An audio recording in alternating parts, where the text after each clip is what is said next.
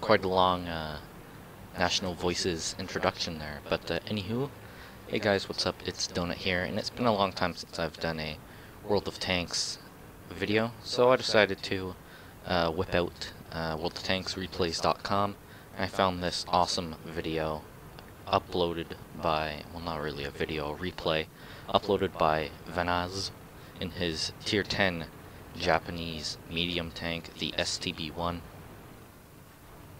He's just rolling up the heavy tank brawling corner here.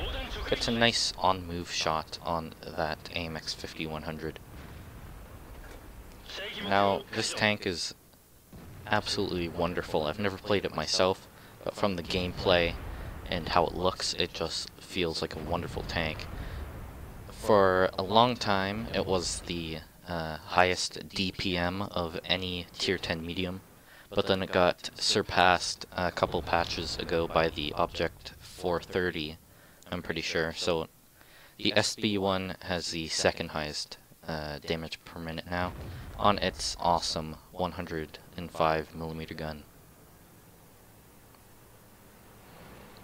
Now, just rolling around here, he spots an Indian Panzer. It's a nice shot in there on him. Tiger II rolling up as well. He gets hit. No damage received though, just a knocked out gun. He repaired it almost instantly. There's an IS-3. Looks like a Vanaz bounced off the side armor, or it got stuck in the spaced armor on the side. But anywho, the Indian Panzer gets a nice shot into Vanaz and was able to pull around the corner far enough that Vanaz's shot missed. There's that pesky Tiger II again. Gets a nice shot into the Tiger II and finishes him off. There's a Ferdinand and IS-3 Indian Panzer. His friendly T-34 just took some big hits. An AMX 5120 all the way on the left. There he is. The 5120 takes out the T-34. Snipes the Indian Panzer when he's coming around the corner, which is good play. Now, even though this tank does have some pretty respectable gun depression on this hill, it works, but you have to expose a lot of your tank to actually get around. Wild 5120 comes down. What would it be? Down the top lads or something? I don't know. Ferdinand getting into position. Gets a nice shot into the superstructure of the Ferdinand there. One more shot. Ooh, low damage roll. I'll have to put another shot into the Ferdinand there. And, oh, just missed the shot. Whisked centimeters behind the Ferdinand there. 5120 tried to snipe the upmost top of his tank, but missed. He hits the 5120 and the 5120 bounces off the pretty respectable and glorious turret on this tank, as you can see here. Some nice gun depression too, like I said earlier. Just look at that.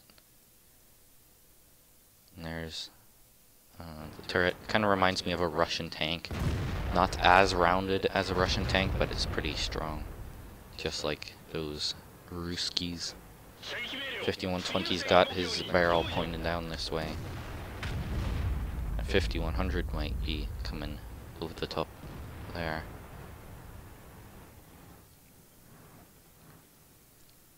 Just waiting, doing a little jig. 5120 comes back out. Strunk Japanese accuracy showing off there.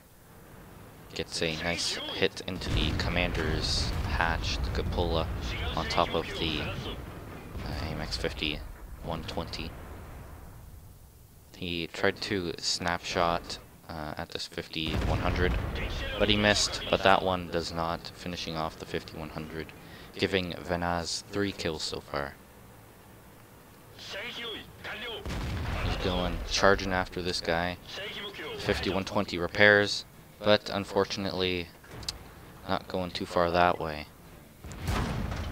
Gets surprised by a T-54. He missed that shot on the move. There. He's gonna come back around, try and finish him off. Bounces off the T-54. There we go. Shot into the side, finishes him off.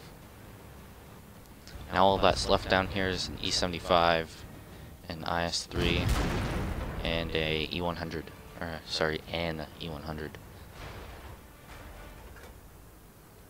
There's a T-57, some sneaky little guy trying to snake around, I guess, into the base, but the IS-3 takes him out. No, he has to be careful here. This could end his game. Ugh. Nope, tracks take it. He's left on 6 health from the engagement that he had with the T-54, but he has picked himself up a hefty 4 kills now, moving on into the capture zone. There's that 50-120 that he was having all those duels with.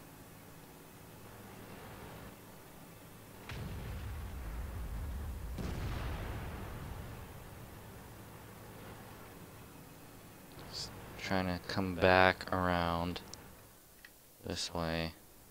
Trying to get back where he was when he first started off here, up on top of this hill.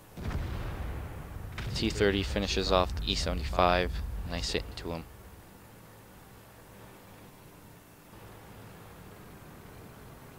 Now, if you've been watching chat, it's been pretty funny listening to this Imperium guy who Venaz is platooned with, just try and brawl with everyone.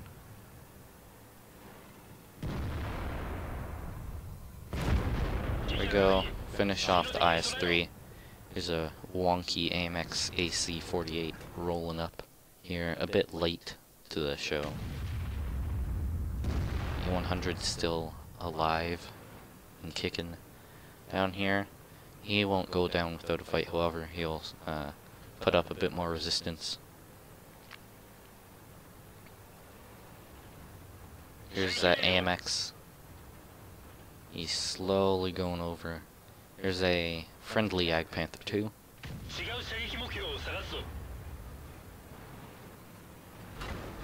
Oh, here we go.